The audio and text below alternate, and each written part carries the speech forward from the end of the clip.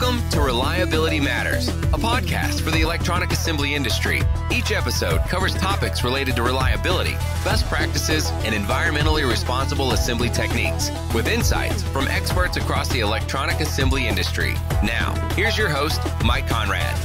Welcome to another episode of the Reliability Matters podcast. I'm your host, Mike Conrad. For those of you who are keeping track, this is episode number 112. Let's face it, our industry survives on electricity. There would be no circuit assemblies, no electronics without electricity. Electricity is the fuel that moves our industry, allows innovation, evolution, and even revolution within the electronics world. We are all aware of the potential dangers of electricity. Electricity in the wrong place at the wrong time can be deadly. Uninvited electrical current on an electrical component or a circuit assembly or even a device can render severe and potentially expensive damage. This uninvited electricity most commonly finds its way through electrostatic discharge, or ESD. Fortunately, our industry is generally well aware of the potential dangers of electrostatic discharge and, over the years, has implemented policies, procedures, and products to mitigate electrostatic discharge and the damage caused by it. My guest today is Christopher Almeras. Christopher began his career in process engineering for a small electronics manufacturer in the late 1990s. There he became responsible for ESD, or electrostatic discharge compliance verification. His next career move took him to a high-volume manufacturer where he added ESD Coordinator to his title. Eventually, he made the jump into military and aerospace side of electronics manufacturing in 2010, where, at Raytheon, works in process capital installations, continuous improvement, and ESD mitigation.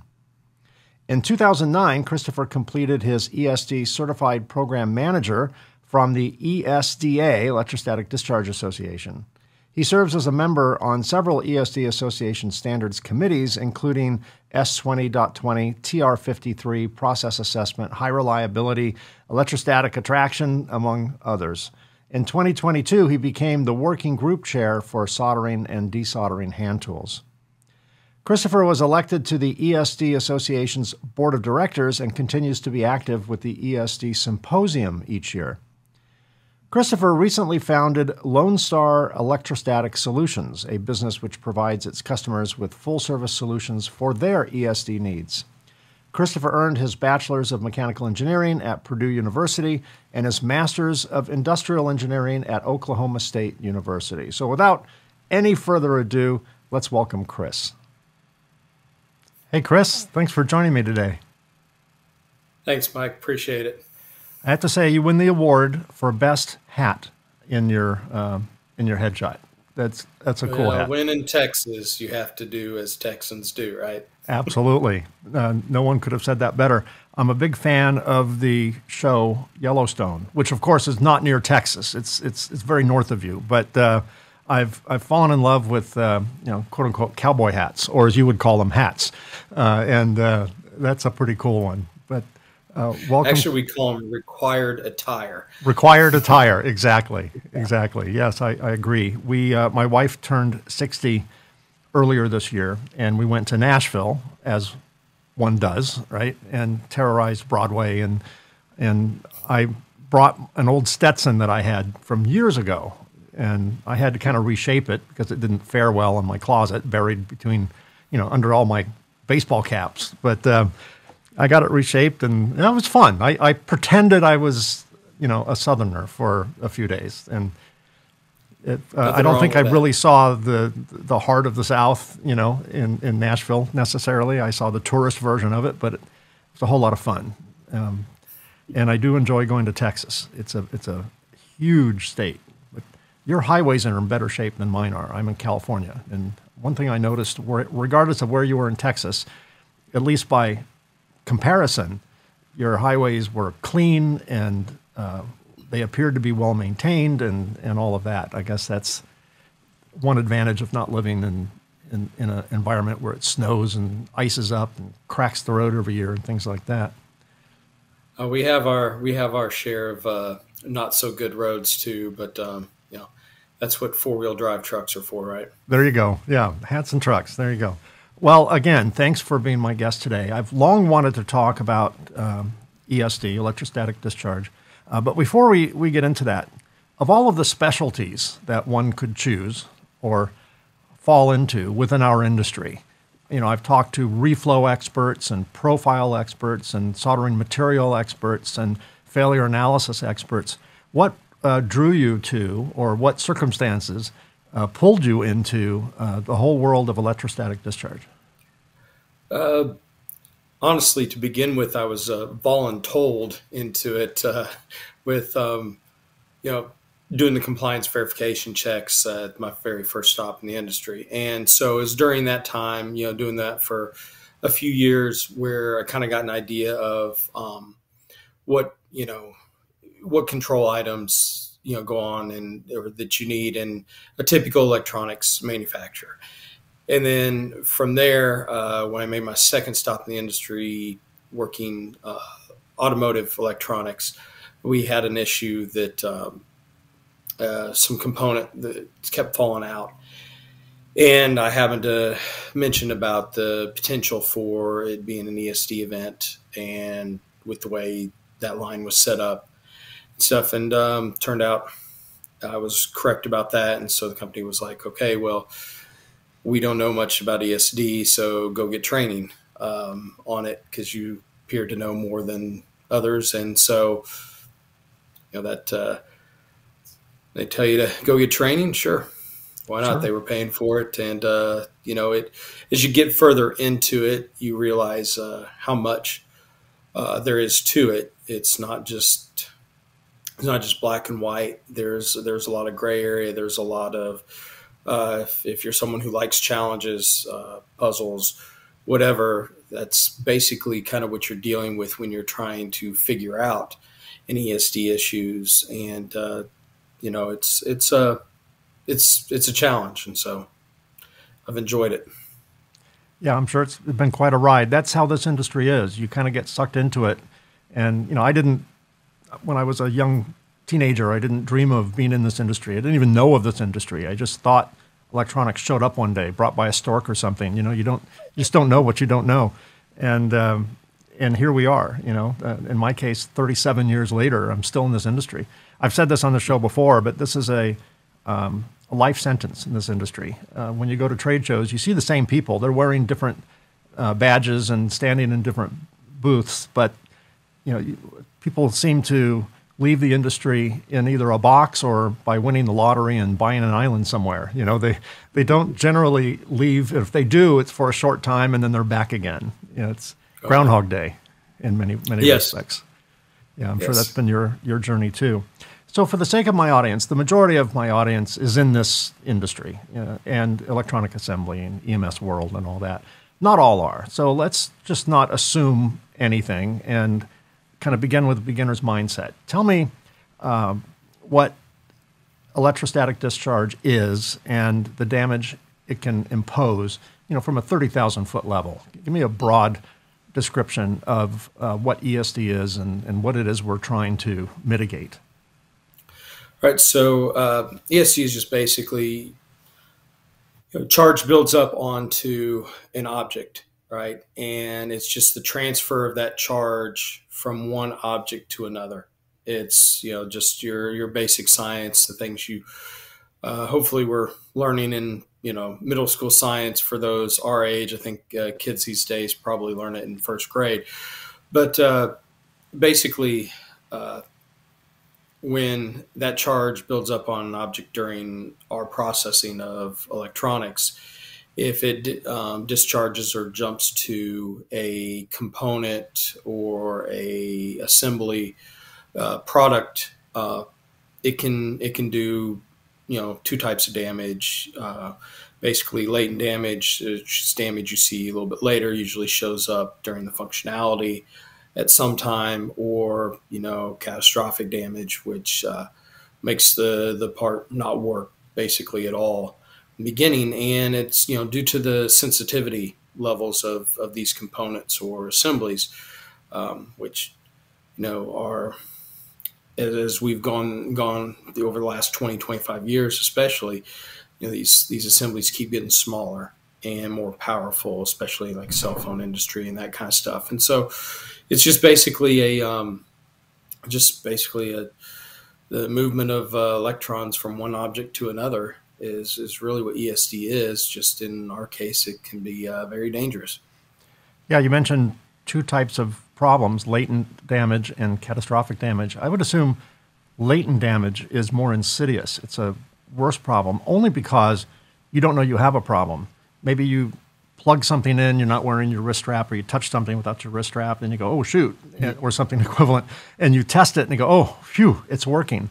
But the damage may already have been done, right? It may have weakened something in the system or created a situation where something maybe later won't calibrate properly, as opposed to poof. When you get the poof, the catastrophic damage, you know you're in trouble, but you can fix it before it goes out or replace it before it ships out. Latent damage is a time bomb in many ways, right? Yeah, and sometimes you see your latent damage at test and don't realize it. It can be as simple as resistance value has shifted just a little bit, but it still falls within the tolerance of what your test may be measuring and stuff like that. So and it just drifts out over time. Especially the more the assembly is ran in whatever its end use is, and that can be frustrating for customers and stuff that, hey, it seemed to work when I first got it, and then now especially in the military aerospace field, it's expected to work at all times, and you get something year and a half, 2 years down the road, and all of a sudden it's having just these little issues and not functioning fully, and that becomes a huge problem for our customers and can become a black eye for any of us in the industry that's producing that kind of stuff. Yeah, for sure. It could be an instant RMA, which is costly, or it could be damage to the reputation. Unfortunately, damage to the reputation is hard to put a price tag on, right? Because you don't know. Right. You're the last to find out. As the old adage goes, like a product, tell one person. Hate a product, tell 100 people, right? So word gets out. Yeah. With social media, that turns into thousands and thousands of people very quickly. Oh, yeah, sure. Absolutely. So you're on the board of directors, as I mentioned in the intro. You're on the board of directors of the ESDA. I assume that stands for Electrostatic Discharge Association, right? Yes, that's correct. Okay. Well, it didn't take too many brains to figure that one out. Tell me more about the ESDA.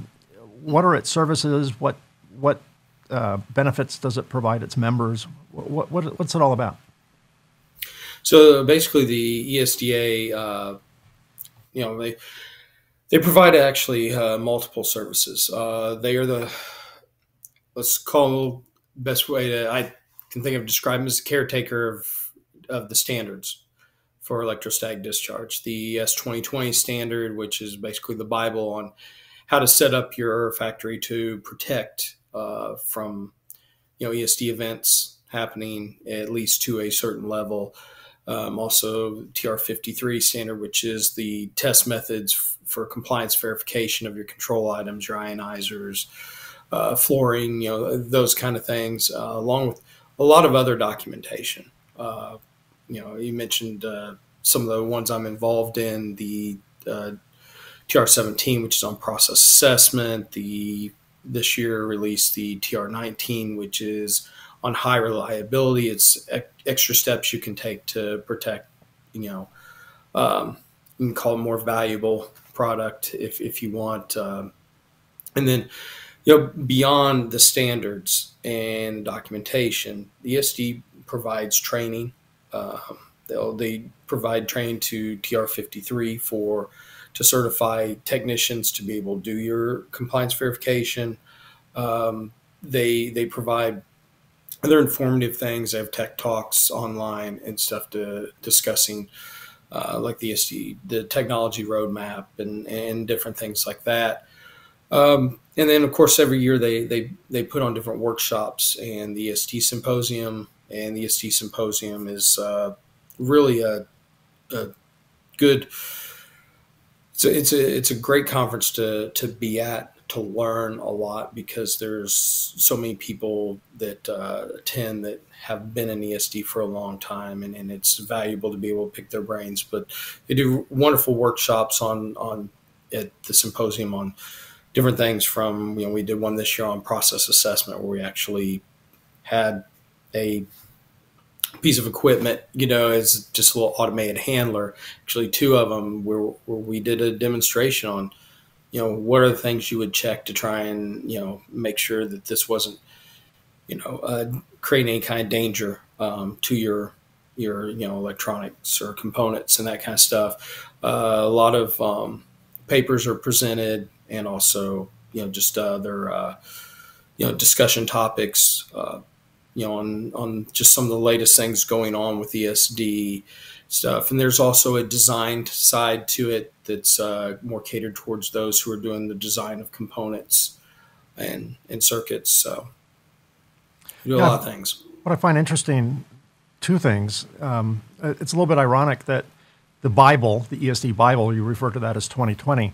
And of course, we've learned a lot about ESD through 2020 hindsight. Right, so it's kind of ironic that, particularly in the case of latent damage, as we discussed earlier, that's a 2020 thing. We don't realize it at the time; we realize it when we look back. Maybe the mistakes we made.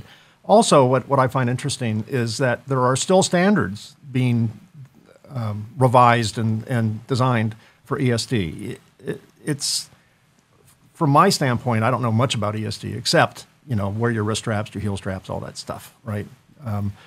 Always be grounded, don't be floating. And yet there's so much more to it. And the fact that there are revisions to standards and new standards and things like that tells me, and that there are conferences that people attend that have been aware of ESD for generations, tells me that, A, there's conferences so that when new people come into the industry, they can get up to speed, and B, it's a little bit of a moving target, that perhaps miniaturization, as you mentioned earlier, and other factors that are part of the evolutionary process of electronics are changing the ESD requirements. They seem to be getting tighter and not staying, pardon the pun, but it's not static. The standards are not static.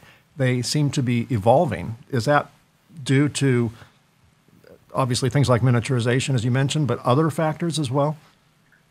Well, miniaturization is really the key. When the S2020 was first established, it set that, hey, this is telling you how to set up your factory to be able to handle any components that have sensitivities down to 100 volts human body model, and then 250 volts charge device model.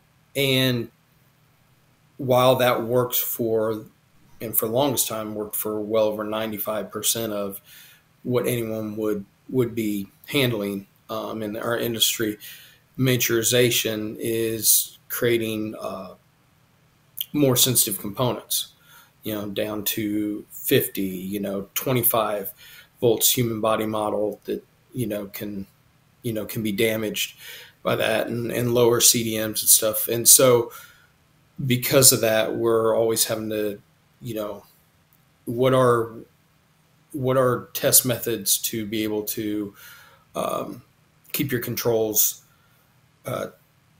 able to meet if you have that kind of susceptibility, right? And then, there's, just like any other industry, there's improvements that are made, especially on the on your test and your measurement equipment. For the standard ionizer test is, you have your decay time, and also a balance check. Well, there's companies out there that are working on making that easier to do, a little more besides easy, just less time consuming than necessarily the old charge plate method and stuff. And so because of that, you got to start working that stuff in once it becomes kind of set in stone that, hey, this does give us information that we need and is consistent. and stuff. And then with the process assessment, high reliability, those are ones that are really kind of filling some voids that we've had from documentation over the years. It's doing a process assessment to, hey, this is what can my process handle from a component sensitivity standpoint, right? There was not much information out there, and what there was usually in different technical papers or in different areas, and did not have a lot of the background information possibly needed on, what to go and do, what, the important parts of the measurements, what things to look for. And the document still doesn't have all that. There's still other holes kind of we need to fill, but a lot of it here recently over the last 5 years has just been trying to find those gaps in the information that we're providing to the industry, and trying to fill those with, proven methods and useful information. Because really, we're all in this together. Yeah, that's right.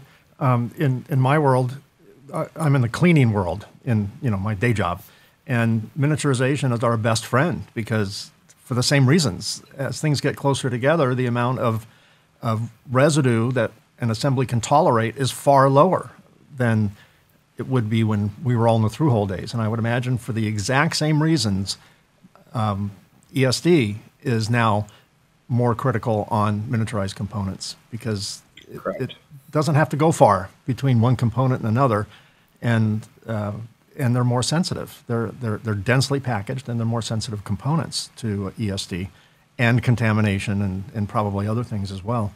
A couple of real quick anecdotes. I think when you and I had a conversation a week or so ago, I probably mentioned this to you, but for the sake of my audience, I got into this industry in 1985. I was 25 years old, and I had never seen an electronic assembly environment before. I came from a completely different industry, so I was very green. And I was on the shop floor, and they had all of us strap up. This is, I don't know when ESD was first put on the map as a major concern, but this was probably the earlier days of ESD. And it was the most archaic system I'd ever seen. And fortunately, it was the only shop I've seen that did this. But I thought, everyone does this? There's got to be a better way. They had a series of tight wire cables hanging from the ceiling, almost like these electric streetcars that you would see like in San Francisco and a few other cities. And attached to the cable was a solid metal ring, pretty heavy ring. And hanging from the ring was a cord which attached to a wrist strap. So these cables were every so many feet, like down aisles, and they would go X, Y. So they would be north, south, east, west cables. And people would walk from one section of the factory floor to another, dragging the cable attached to the ring, scraping along the tight cable, and like they were connected like a streetcar. And if they had to change directions, like go north for 3 aisles and then make a left and go west for 3 aisles, they would have to grab another cable from another wrist strap connection from another cable connected to a ring on the other wire, and then start traveling that way. And as you can just imagine the noise all this made as people were walking up and down doing their thing, dragging these hard metal loops across a tight metal cable. And if you were to pass somebody, if you're going north, someone's coming south, you had to, once you got face to face, you had to swap wristbands so that you can keep walking. It was the most archaic thing I'd ever seen. And I'm like, this electronics industry is not that sophisticated, but I guess that was a quote unquote poor man's ESD control. They didn't have any ESD flooring back then. And the other funny anecdote was also in my early years, I went into a facility that had ESD floors, and they handed out heel straps, to put on. And then they had a little tester before they let you in the room. You had to stand on this tester, and it would give you a green or a red or a yellow, whatever it was. And, I passed it, but someone I was with kept failing. And our escort was like, did you attach the heel strap properly? He goes, yeah, shoved it in my shoe. He goes, well, I don't understand why. Let me see it. And it turned out he took the whole wrist strap and shoved it in his shoe, the whole thing, the heel, the everything, and shoved the whole thing in his shoe, and couldn't figure out why he wasn't passing. And like, might as well have just put it in your pocket, right? It was just as effective. But that's an example of somewhat following directions, but not understanding the spirit of why we're doing that. Not understanding the concept of grounding, not understanding how electrons flow. They just did what they thought they were told to do and thought everything would miraculously be okay. And of course, he never got past the door, until he got that fixed. But my early introduction. We still see some of that stuff today. I mean, as much training as a lot of places go through, you still, I live it on a daily basis where I see straps put on wrong, or just things you think your procedure and your training is clear, and to some people it isn't, and so you get to go back and make another slide or whatever to try and convey what really needs to be done. Training just got 15 minutes longer now. Thank you very much. Right. Yeah. And we're going to get into that in a little bit. That's my favorite topic on the show, is talking about things that fail, that go wrong. But we'll get into that in a few minutes. For many people that have a basic knowledge of ESD mitigation, that is a wrist strap, maybe a heel strap. They don't touch things unless they're grounded.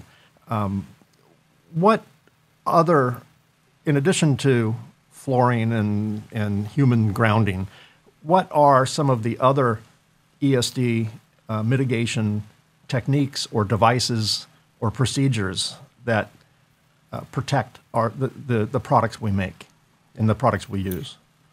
So I mentioned ionizers briefly earlier. Ionizers is very commonly used to remove charges off of product or other items. So basically, there's kind of multiple ways to go about it, but you're either wanting to remove charge from everything that could come in contact with or come in close proximity with your sensitive devices, or use materials that will not charge up and will not discharge. So there's a couple ways you can go about it. You've got your control items, your ionizers, your grounding, stuff like that. But key item is that sometimes gets overlooked is the materials you use throughout your process. Right? If you use materials that won't charge up any of your devices or won't hold the charge, in places of contact, or as we like to also call, put in soft landings, as I like to call them, where, when I'm working on a circuit card or whatever, your typical workstation with your ESD mat that's grounded, that usually provides a soft landing because there's some resistance to that ground. Usually, the mat is at 10 to the 6th or 10 to the 7th. That way, if there is any charge on your product, it's going to slowly drain out and not be a very fast drain out, which, can cause damage. Several people have seen, besides myself, have ran into it before, is where people are like, well, I have a metal table and I grounded it, and they just did a straight ground wire, no resistance to it, and then found out that, hey, placing a board on it that had a little bit of charge to it, created an event, because it drew all the charge out of that board so quickly because there was no resistance going to ground. So we were guilty of that years ago. We came up with a new product that had the need to be ESD safe. Products were put on top of this workspace, and we decided to put a stainless steel worktop on it. I figured, wow, that very few things conduct electricity better than metal. We'll put a metal top on it. And we thought, and then a place to plug in, no resistor. We didn't have the concept of soft landing. We just kind of like the guy that stuck the heel strap in his shoe, the whole thing in his shoe. We just thought, okay, it needs to be grounded. Perfect. Put a meter on it, and it's 0 ohms of resistance. This is great. You can't get any more grounded than that. And then we got a call once from an engineer saying,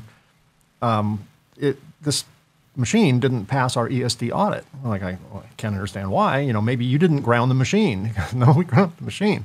He goes, the problem is it's too good a ground. There's no resistor. You need whatever K resistor, whatever it was. I don't remember. But that was a hard lesson for us because we thought we were following the spirit of the rule, right. But we didn't follow the letter of the rule, and that could have, had we not remedied that, and it was an easy remedy. It was a 10-cent fix on every machine, but that could have led to potential damage of customers' parts, without right. knowing the full story.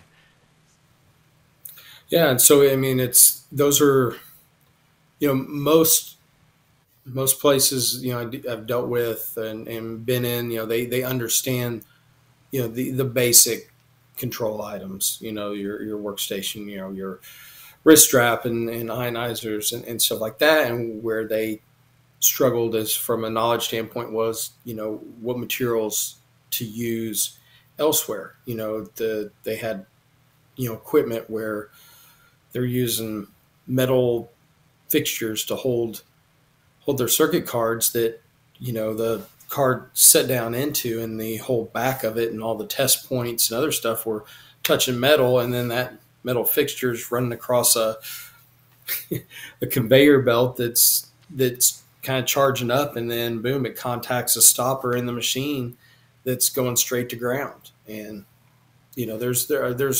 there's so many things. It's like I said earlier, it's a challenge. It's a puzzle. There's so much to look at and fit together, because as much as I sit there and say, oh, well, you want a soft landing and stuff like that, there can be situations where you don't want that soft of a landing, or, but material selection is extremely important. And, if you have good material selection, then that's half the battle, with, charge accumulation being the other.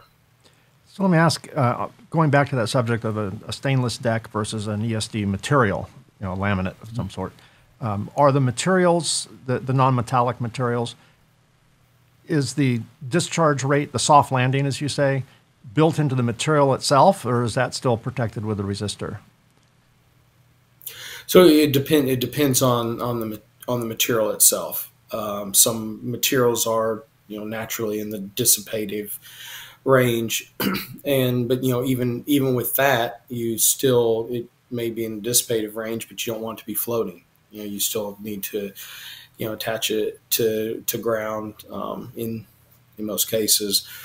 And so it's a lot of it has to do with what you're doing in that process at that point, on what is the best route to follow for setting it up to protect your components. One interesting term, which to me sends a message that your job will never go out of fashion.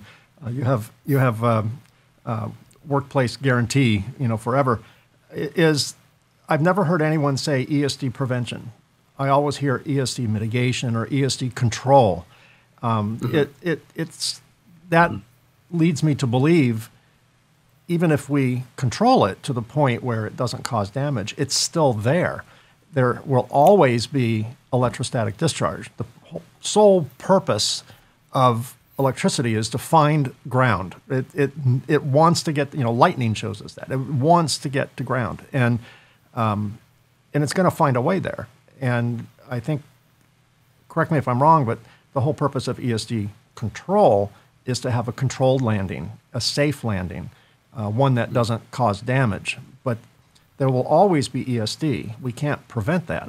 Is that a oversimplistic way to look at it, or is it accurate? I don't think it's an oversimplistic way to look at it. I mean, trying to you're not going to be able to, as much as we would love to, you're not going to be able to eliminate all charges off everything. I mean, charge accumulation comes from contact and separation, right? And while some materials, hold more charge through it than others,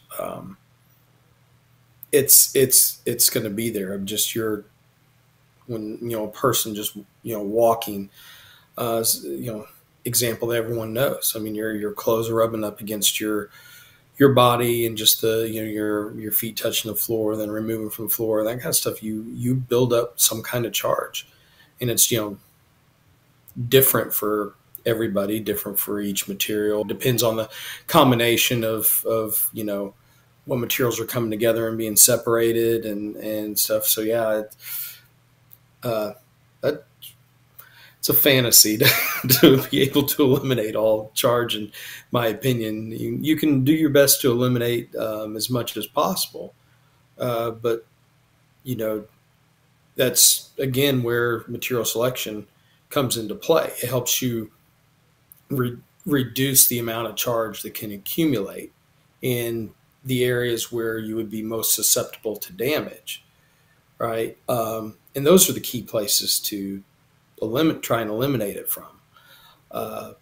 And when you can't eliminate all of it, you need to provide a soft landing or way to drain the charge out from whatever it is that's charging up before it can damage any of your sensitive components. Right. Let's get into the fun part. Let's talk about ESD fails. I shared a story or two. Even at companies with an ESD program, I'm sure there are some common mistakes, some common denominator mistakes, and maybe even some very random mistakes that people make. What do you see in your line of work with all the experience you've had? What are the common mistakes and maybe even less common mistakes that you see people make time and time again? A lot of it's really just the human element of it.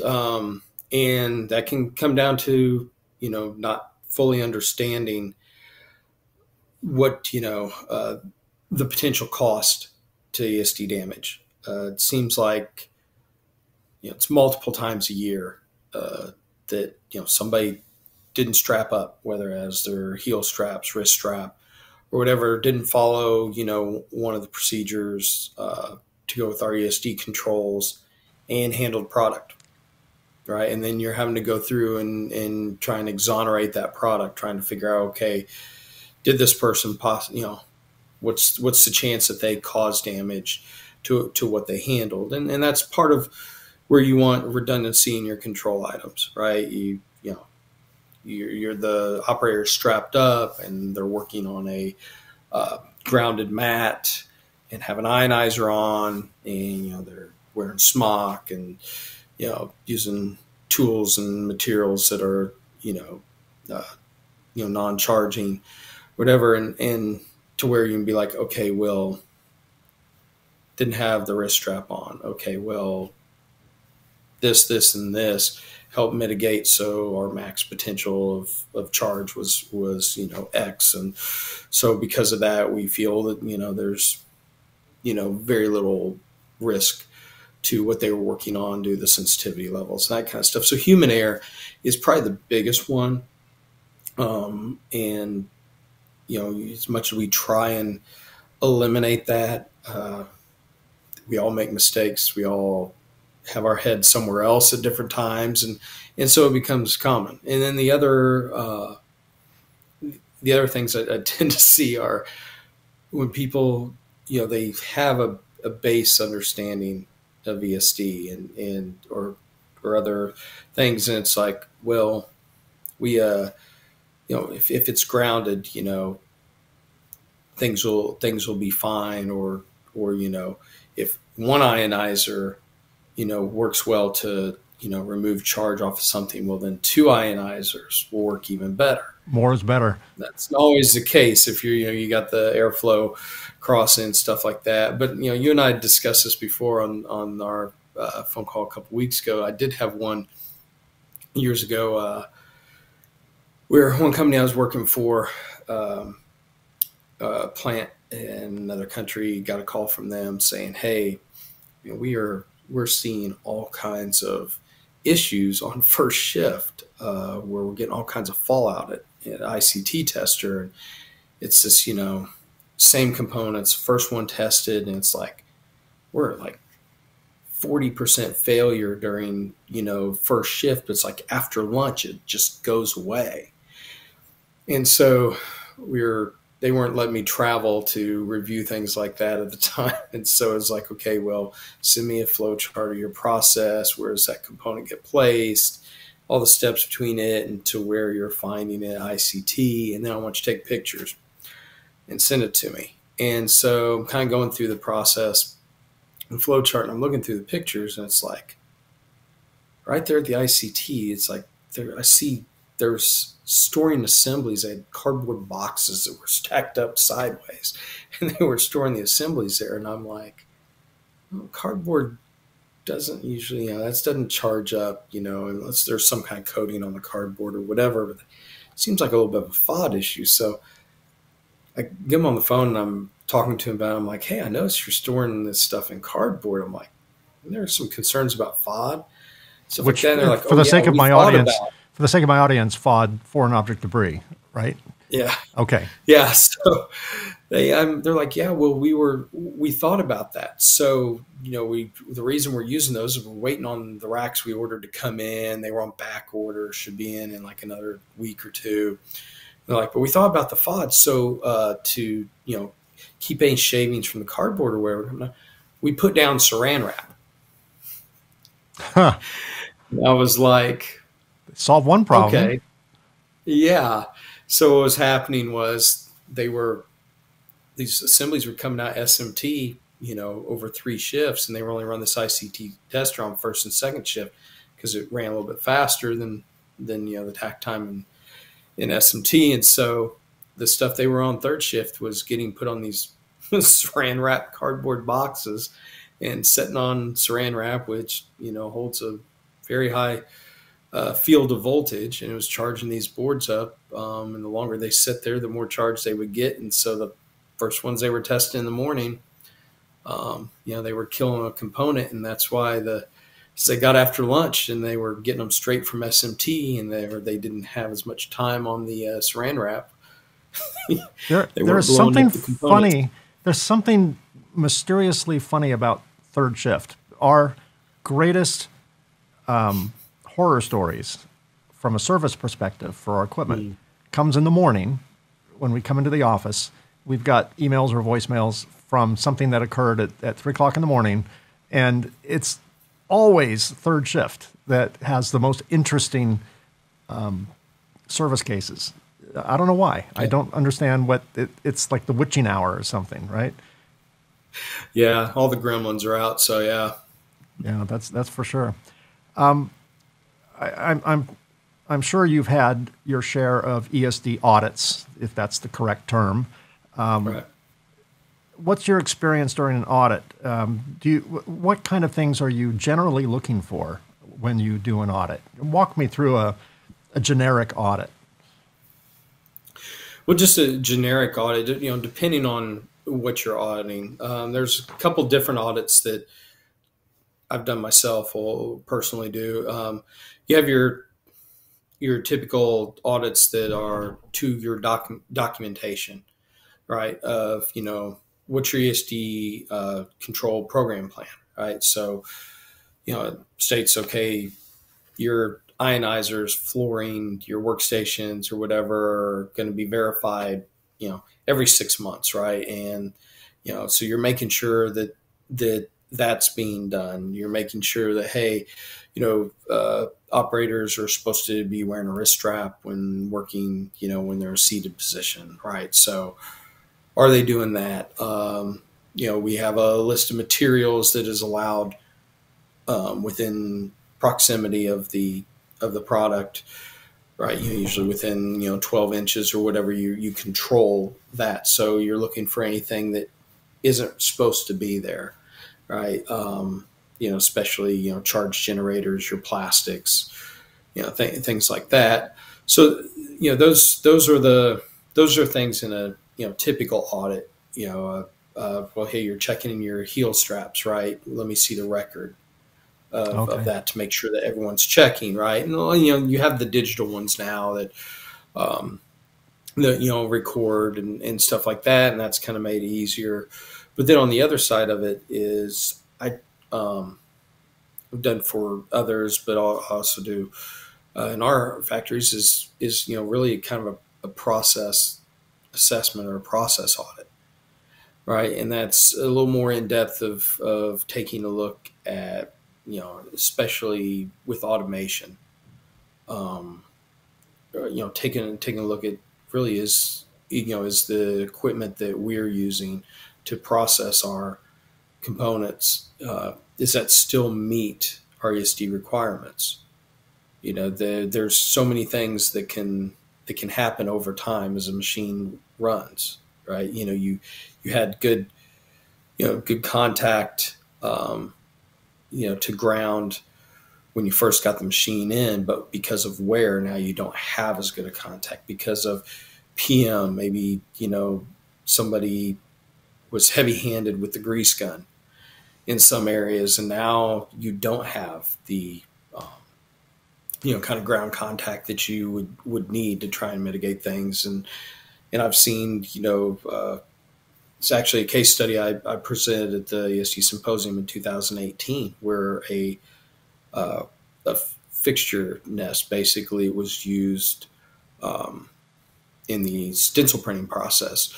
We use those nests to just basically pull any voltage off the board during the paste process. Well, they used a different coating on that, a different type of iodine that didn't allow for it to ground out properly. So we weren't removing voltage from the boards, and so these bare boards, and then the first, some of the first components that were placed were getting lit up by about 3,500 volts, and some of them couldn't handle it. So just looking at material selection, what your process can handle is another audit.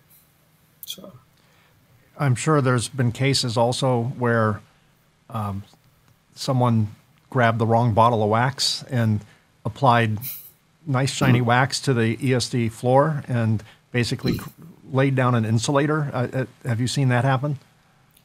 I know of that happening. I haven't seen it for a while. We did have a case where one of the cleaning crew had come back from lunch and had their bag hanging on their cart, and was pushing through one of our areas, and a ball of hot sauce fell out and busted on the ESD flooring. That was a third shift thing. There you go. And, so we had to kind of figure out how to get that area to be, meet our requirements again after getting the hot sauce cleaned up and getting that orange stain from that floor was. I guess it's good to know that the hot sauce. I love hot sauce on everything, and it's non-conductive hot sauce, I suppose. So. All right. Yeah, I'm not going to get shocked by it, but it's not going to protect from an ESD standpoint. Yeah, it only changed the flooring, by 1 or 2 orders of magnitude. I think we went from 10 to the 6th to 10 to the 8th in that area. Yeah, well, which was still measurable. Fine, but yeah. So, do you have I recently interviewed Tom Riccadelli, who is a flooring ESD flooring provider, and there's different types of floors. There's these interlocking floors that you can put down in pieces. There's large sheets of laminate that can go down. That's ESD safe or safer, and then there's coatings that you can apply to an existing floor. Do you have a preference on which type of, if you were building a factory where you were building products where people's lives depended on it, would you, and money was no object, would you drift toward one type of flooring technology over another from an ESD perspective? I would actually call Tom because he, him and his company, they they know their stuff. But I mean, there's, here in Texas, in North Texas, we've got, people don't realize it, but there's a lot of ground moisture. And that causes problems because it gets so dry during the summer. It draws that moisture up from lower in the ground, and that causes issues for different types of ESD flooring.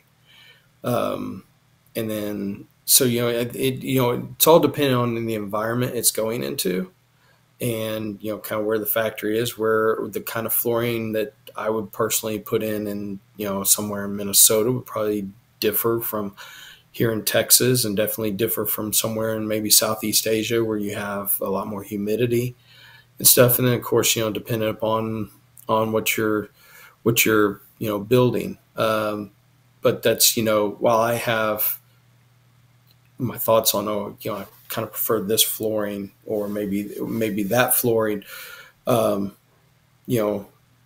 getting the opinion of guys like Tom, is definitely the way to go, because there's, in fact, actually, for one of our areas, we're having to put down some flooring here recently, and I had a discussion with Tom about it, and said, well,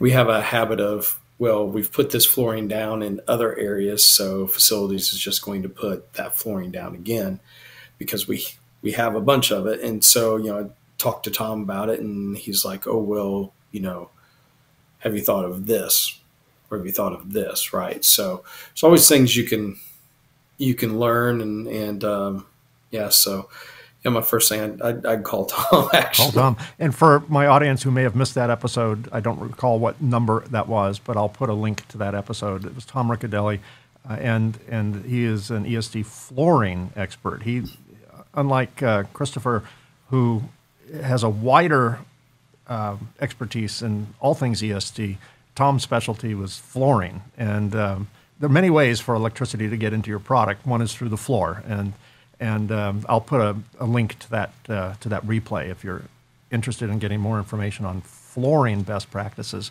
The other thing, you alluded to this, geography plays a role in ESD mitigation. Yep. Generally speaking, is a more moisture-rich climate, say, does Malaysia have, now keep in mind, when you're inside a factory, theoretically, heat and humidity are all controlled to a pretty universal level, but not in every case. I've been in many South Asian and Asian factories where I swear they don't have air conditioning. It was miserably hot and sticky.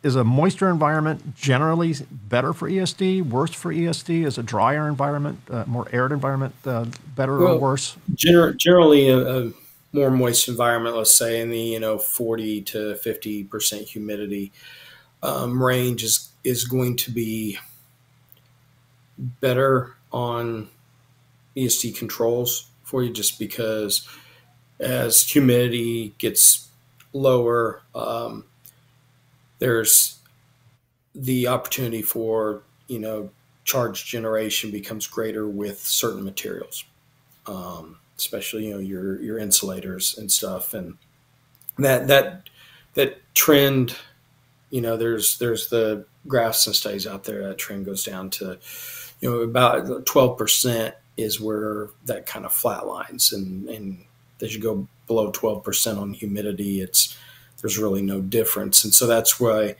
as 2020, and, standards for, if you're doing a material testing, that's where they tell you to do, the material testing at 50% humidity, and then at, 12.5% to make sure it works, whatever material you're using for material handling or whatever you're using it for, that it works at those lower humidities, because there is a difference.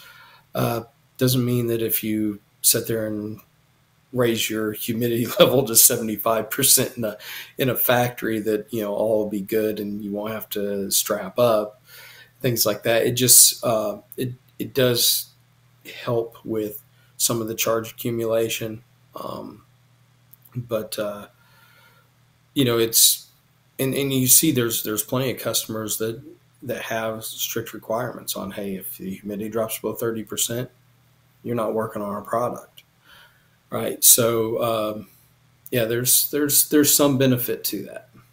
Yeah, that's kind of an avenue I hadn't considered with that question. My question was more aimed toward, is ESD worse in a humid or dry environment? But in addition to that, and you answered that, in addition to that, the ESD mitigation tools may work differently at in a different climatic environment.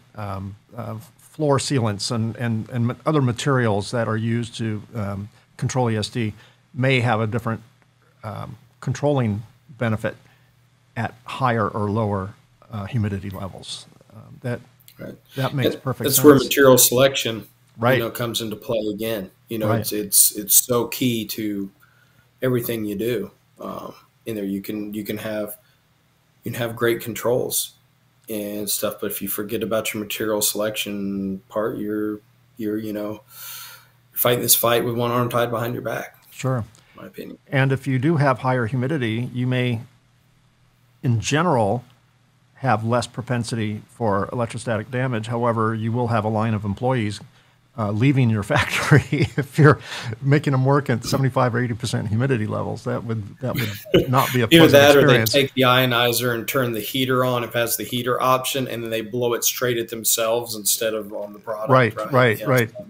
Try and dry it out a little bit. Yeah. Are there certain types of components that are just known to be poster children for ESD damage more than others? Are there certain components that are inherently more robust and other components that are just uber sensitive to ESD? Well, typically your caps and resistors, right, or there's not as much to them there, right? But that would be more on the robust side. Yeah, more on the robust side, but you still it takes a little more voltage to do anything to those, and though your flip chips, your BGAs and stuff like that, depending on what that package is doing, what the design purpose is, what the size of it is, is there a lot of, is it a power application or whatever? And so I think, 20 years ago, it was a little bit easier to point to and go, okay, well, hey, BGAs, those are, a little more susceptible than other things. But nowadays it's most every package, as we continue towards miniaturization, right? Further miniaturization, it is becoming more and more susceptible.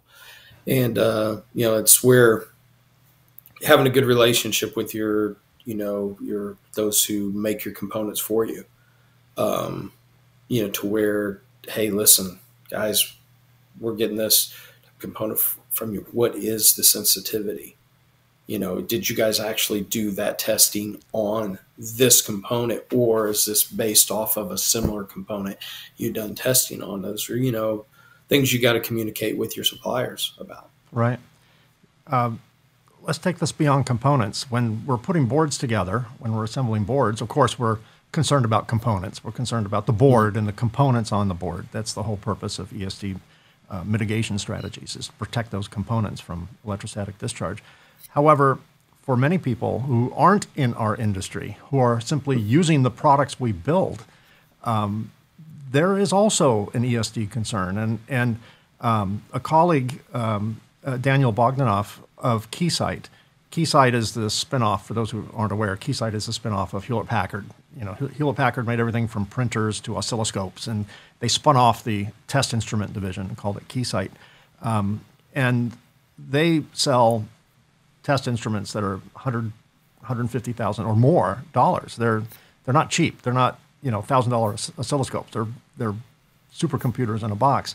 And he produces he's a fellow content creator like myself, and he produces content for Keysight. And one of the ones that caught my eye, and I'll play just a little 20-second clip from it, was entitled 4 Ways to Destroy Your Test Equipment. Here's what it looks like.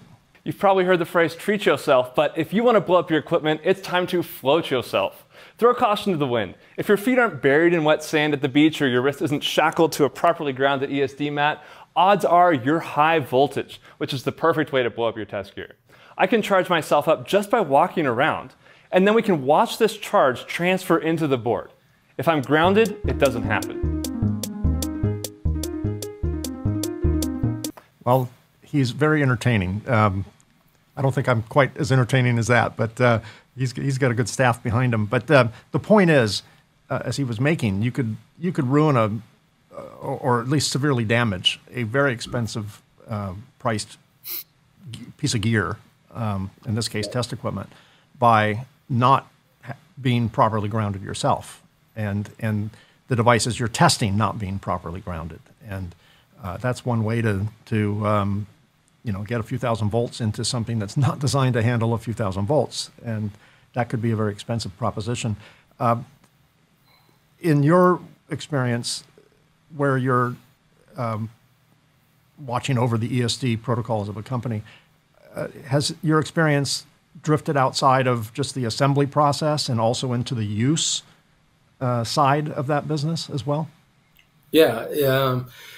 One of the biggest issues that everyone really deals with is cable discharge, right? And a lot of these units, especially in military and aerospace, you've got these box builds with multiple bayonet connectors that you got to plug into a harness or some kind of wiring cable, and if the precautions aren't taken to ensure that the cable itself's not charged up or the box itself doesn't have some kind of charge, you can do a lot of damage.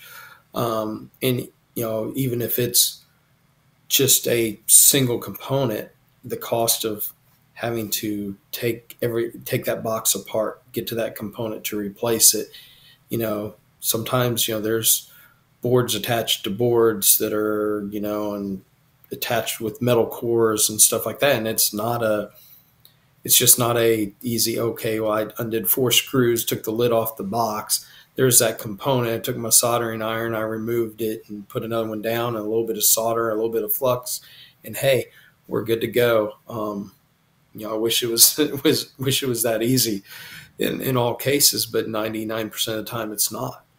And that we run into that at different times.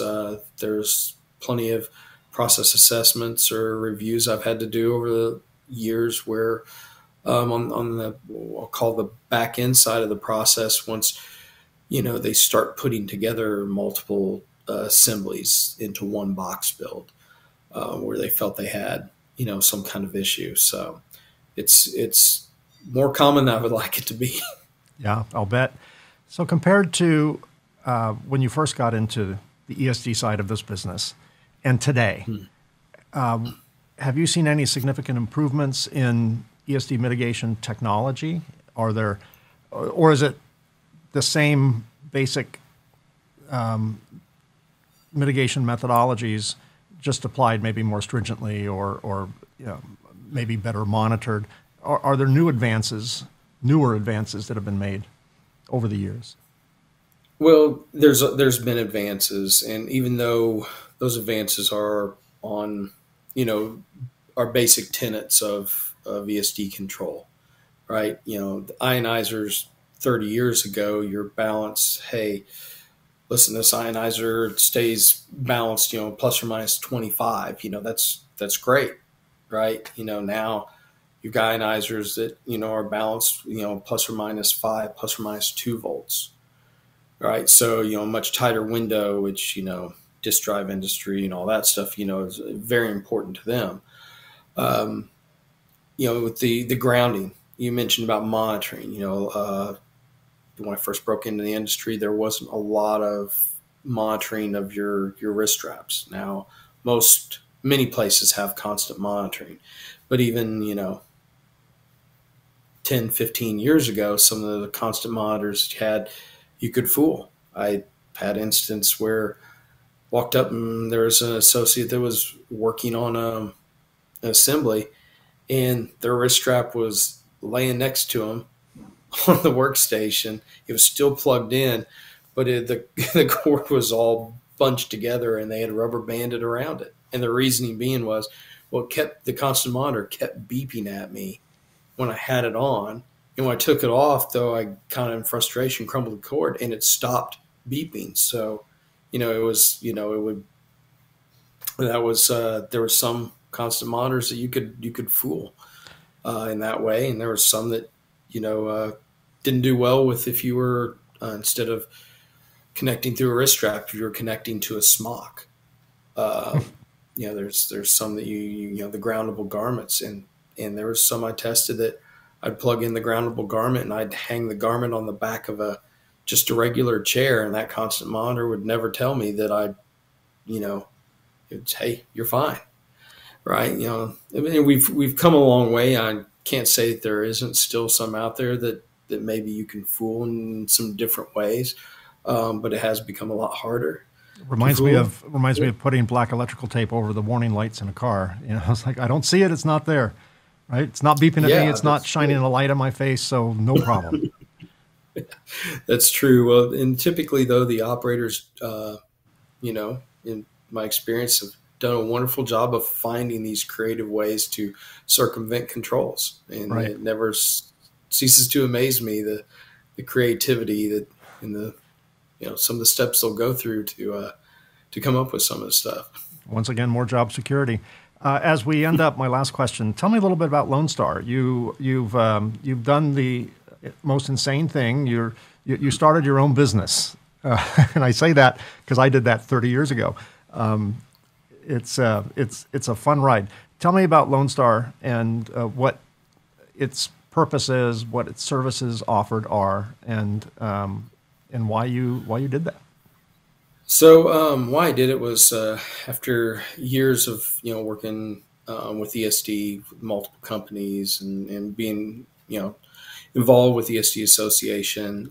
Been asked multiple occasions by people, hey, can you come take a look at this for me? Because what you're doing with ESD and stuff, and it just felt like the right time to go ahead and start a company to offer services such as training, whether it's, hey, need someone to come in and train people on whether that's just your basic ESD controls, if it's writing the training to your control program, or even writing a control program for you, or setting up your control program. We offer that compliance verification. I can come in, do your verification of your control items, process assessments. Hey, what can our process handle? Material evaluation, those kind of things. So basically, trying to offer is much help from an ESD standpoint that a lot of companies need, and I think it's more important now than it's ever been, because we've continued to beat on miniaturization, and the susceptibility of components and assemblies just continues to go push further and further towards zero. And while it's not affecting every electronics assembly or component, it's affecting more and more each year, and that trend is just going to continue to go towards zero. And then with the CHIPS Act and the push to try and bring more electronics manufacturing and semiconductor business back into the U.S., most places don't have true ESD subject matter experts. Right. Kind of like was thrown on me, you seem to know a little bit about ESD, so you can handle it, right? Well, maybe not everyone has the ability to go get the training necessary to get someone, in-depth knowledge of what needs to be done to help protect their product.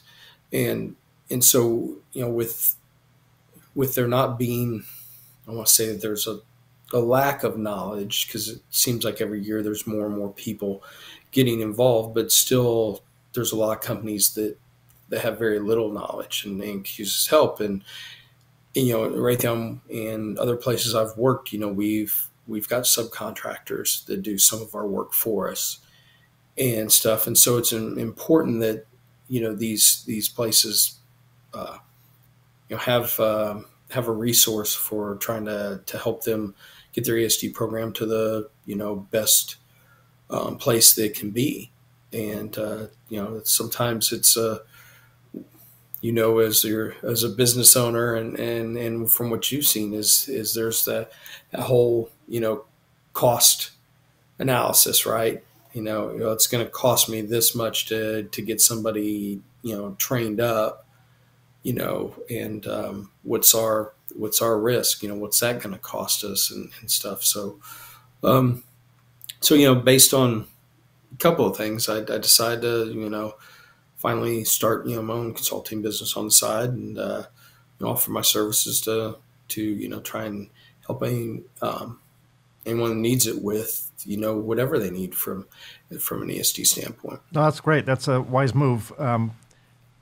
Fortunately or unfortunately, a lot of ESD products, and I'm thinking mats and wrist straps and things like that, are commodities sold by, large distribution companies that sell everything from, quite literally kitchen sinks to plumbing fittings to ESD control devices and soldering irons and whatever. Mm-hmm. They are probably good at the distribution model. They're probably good at economy of scale, getting you certain things at good prices, but they may or may not have subject matter experts in the topic of ESD on staff. They simply can send you a data sheet. And I think a lot of manufacturers, when we first started, we were on our own. We didn't know much about it. We knew ESD was a thing. We knew that we needed to have ESD mats and wrist straps, but we really didn't understand anywhere near the complexity of ESD. And the people who sold us stuff simply took orders, and they sold us whatever we asked to buy. And they didn't really speak, they didn't offer an education, but nor should they. That's not their job. So that's a good business model to be able to provide your knowledge to customers. And speaking of that, for my audience who is listening, if you'd like to get in touch with Christopher, his contact information will be in the show notes. So if you're listening to this on Apple Podcasts or Google Podcasts or Spotify or iHeartRadio or wherever you get your podcasts, look at the show notes and on your app, and you'll see Christopher's contact information. If you're watching this on YouTube, right down here, there is a Show More button. Click that, and you'll be able to see Christopher's contact information. And I'm sure you won't have any problem with people reaching out to you. Not at all. I'm happy to just, even answer, simple questions. If people are just looking for a recommendation on something, or, hey, we're seeing this is, what do you think about this? Should we, implement, more ionization? Should we implement this or whatever? And in these kind of situations, happy to try and provide some guidance where needed. Well, that's amazing. Well, I appreciate that. I'm sure many in my audience will appreciate that as well. And Christopher, thank you so much for being my guest today on the Reliability Matters podcast. I really appreciate you being here, and thanks for sharing all your knowledge. Thanks for having me. I appreciate your time. Well, that's another episode. Thanks for listening or watching the Reliability Matters podcast. Don't miss an episode. Subscribe to Reliability Matters on Apple Podcasts, Google Podcasts, Spotify, or on our newest channel, Amazon Music, or virtually wherever you get your podcasts. A special thanks to Circuit Assembly Magazine's PCB Chat at PCBchat.com and Ascendo Reliability at reliability.fm for syndicating this show. Thanks for your questions and episode suggestions. Please keep them coming. Send comments and episode suggestions to Mike at MikeConrad.com. Just remember, that's Conrad with a K. And be sure to subscribe to the podcast on your favorite podcast app. Or if you're watching this on YouTube, click the subscribe button and the bell icon to be notified when new episodes are released. We release new episodes on the second and fourth Tuesday of each month. Well, once again, thanks for listening or watching. Stay safe, stay healthy, stay happy, and perhaps most importantly, keep doing it right, and I'll see you again in 2 weeks. Thanks for watching. Thanks for listening to the Reliability Matters podcast. Join us on the second and fourth Tuesday of each month for new episodes of Reliability Matters.